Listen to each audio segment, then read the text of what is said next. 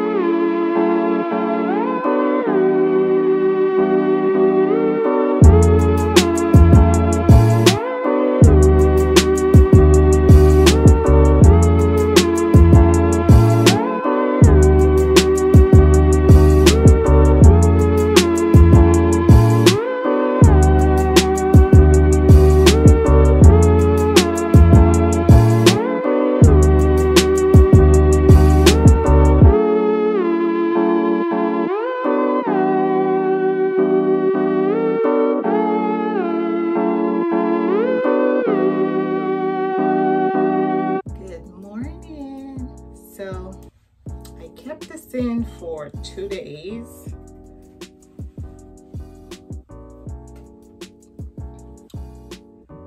And I secured, I went back and secured some of them with rubber bands. As you can see, I'm not going to use any oil for the takedown because my hair is really moisturized. See, I have to secure with the rubber band.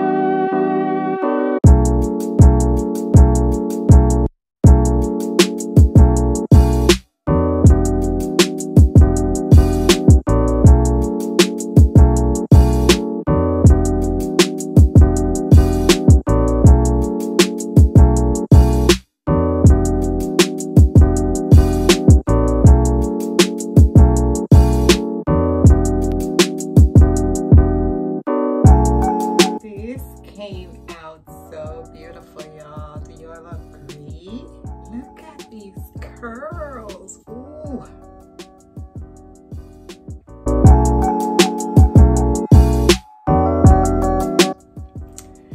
Thanks for watching. Like, comment, share, hit the sub button, and I will see you in the next video.